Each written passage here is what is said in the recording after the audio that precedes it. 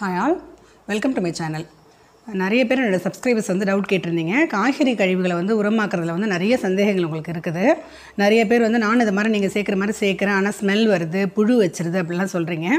இப்போ நீங்கள் வந்து இந்த மாதிரி காய்கறி கழிவுகள் சேர்க்கும்போது நான் பாருங்கள், உதாரணத்துக்கு இன்றைக்கி வந்து நான் சமைச்ச காலையில் வந்து போட்டு கடலை சட்னி பண்ணேன். அந்த கடலை தோல், பூண்டு தோல் இருக்குது, காலையில் உள்ள இட்லி சட்னி பண்ணதோட வேஸ்ட்டு. அப்புறம் அந்த கொஞ்சம் மெடிசின் பேப்பருமே இந்த கேலண்டர் ஷீட்லாம் கிடைக்கிறீங்களா, அதெல்லாம் போட்டுக்கலாம். அப்புறம் இப்போ மதியம் சமையலுக்கு வந்து நான் அவரைக்காய் கட் பண்ணேன், அதனோட தோல், அதுக்கு ஒரு வெங்காயம் பூண்டு, உருளைக்கிழங்கு வந்து நான் அப்படியே தோலோடு செய்ய போகிறேன். ஸோ அந்த தோலை நான் எடுக்கல. இது பாயில் பண்ண தோல் நீங்கள் போடாமல் ஃப்ரெஷ்ஷாக கட் பண்ணிங்கன்னா அந்த தோலை போட்டுங்க. பாயில் பண்ண தோலை நீங்கள் இதில் போட வேண்டாம். எதுவுமே வந்துட்டு சமைக்காத தோல், இந்த மாதிரி ஃப்ரூட்டோட வேஸ்ட்டு மட்டும்தான் அதில் நீங்கள் போடணும். அப்புறம் இது பார்த்திங்க அப்படின்னாக்கா நான் கேரட் ஜூஸ் பண்ணேன். அந்த கேரட்டும் தேங்காயும் அடித்த ஜூஸ், அதனோட சக்கை.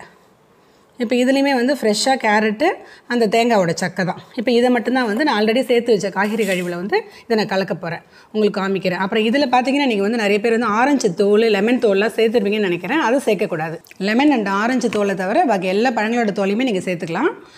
மெயினாக வந்து நான் வந்து முட்டை ஷெல்லும் வாழைப்பழ தோலையும் நான் கண்டிப்பாக வந்துட்டு தூக்கி போடவே மாட்டேன். அதை வந்து சேர்த்து வச்சுருப்பேன். 2-3 டேஸ் வந்து வாழைப்பழம்லாம் சாப்பிட்டாங்க அப்படின்னாக்கா ஒரு பாக்ஸில் போட்டு மூடி வச்சுருப்பேன். அதையுமே இது கூட சேர்த்துருவேன். முட்டை ஷெல்லுமே நல்ல சோர்ஸு. வாழைப்பழத்தோல் வந்து மெயினாக வந்து நல்ல பூ வைக்கிறதுக்குலாம் நல்லா உங்களுக்கு யூஸ் ஆகும். ஏன்னா வந்து ஃபுல் பொட்டாசியம் இருக்குது. அது வந்து நல்ல சோர்ஸ் உங்களுக்கு வெஜிடபிள்ஸ்க்கு போடுறதுக்கு. அப்புறம் இதில் பார்த்திங்கன்னா இந்த டீ தூளையும் நீங்கள் வடிகட்டி போடலாம். டீ வைக்கும்போது அதில் மெயினாக என்ன பண்ணுவீங்க அப்படின்னா நல்லா அலசிட்டு தான் போடணும், காய வச்சு. அதுக்கு உங்களுக்கு டைம் இருக்காது. ஸோ நான் வந்து அதை அவாய்ட் பண்ணிடுறது. அந்த டீ வடிகட்டி அந்த டீ தூளை நான் போடுறதில்ல.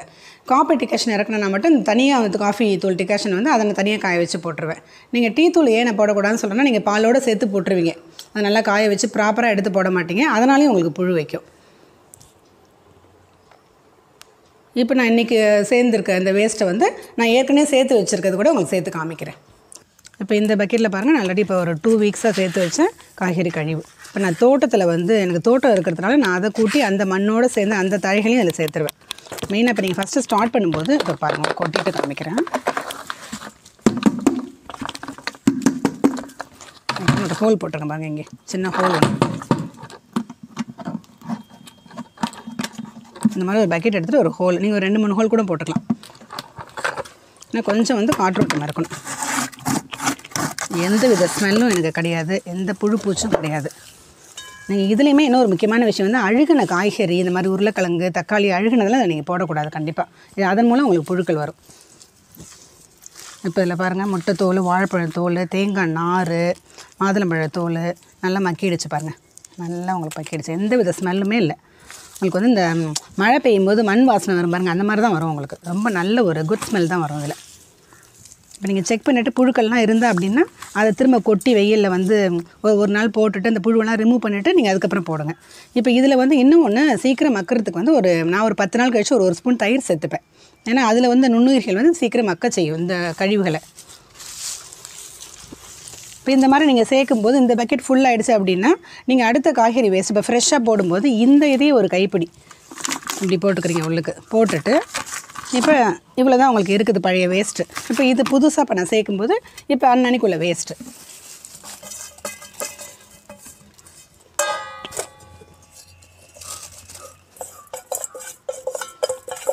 நீங்கள் ஜூஸ் எல்லாம் அடிச்சிங்கன்னா இந்த மாதிரி ஃபில்ட்ரு பண்ணிவிட்டு அதுக்கப்புறம் தான் நீங்கள் வந்து நாட்டு சக்கரை நான் சேர்ப்பேன். அப்போ இந்த மாதிரி வேஸ்ட்டில் வந்து எதுவும் உங்களுக்கு இருக்காது. டேரெக்டாக அந்த தோல் மட்டும்தான். இப்போ இதை நல்லா கலந்துட்டு மீண்டும் இந்த கழிவுகளை சேர்த்துக்கலாம்.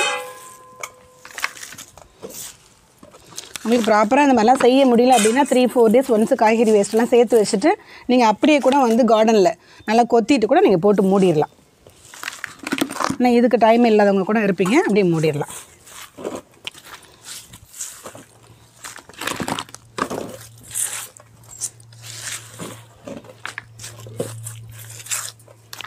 இப்போ இது பாருங்கள், இந்த சைடு உள்ள வேஸ்ட் வந்து நான் கொஞ்சம் வந்து தூக்கி போட்டு வச்சுருந்தேங்க, சாணியெல்லாம்.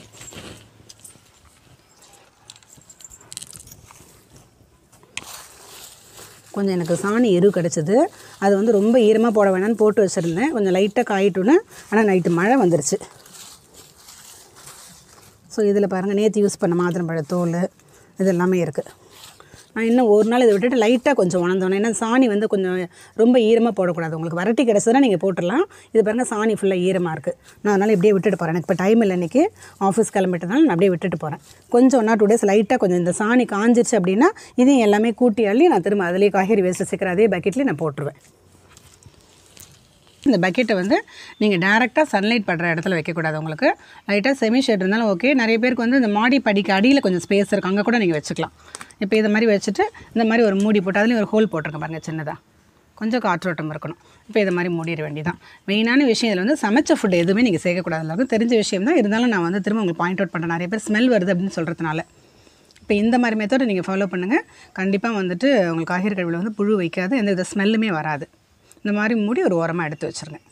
இந்த மெத்தடை நீங்களும் ஃபாலோ பண்ணுங்கள். நிறைய பேருக்கு வந்து ஓரளவுக்கு டவுட்ஸ் கிளியர் ஆகிருக்குன்னு நினைக்கிறேன். வேறு ஏதாவது சந்தேகம் இருந்தாலும் எனக்கு நீங்கள் கமெண்ட் பண்ணுங்கள், நான் உடனே உங்களுக்கு ஆன்சர் பண்ணுறேன். இந்த மாதிரி வந்துட்டு தூக்கி போடுற வேஸ்ட்டான பொருள்லேருந்து ஒரு அருமையான உரம் ரெடி பண்ணிக்கங்க. உங்கள் கார்டனை வந்து செழிப்பாக்குங்க. தேங்க்யூ.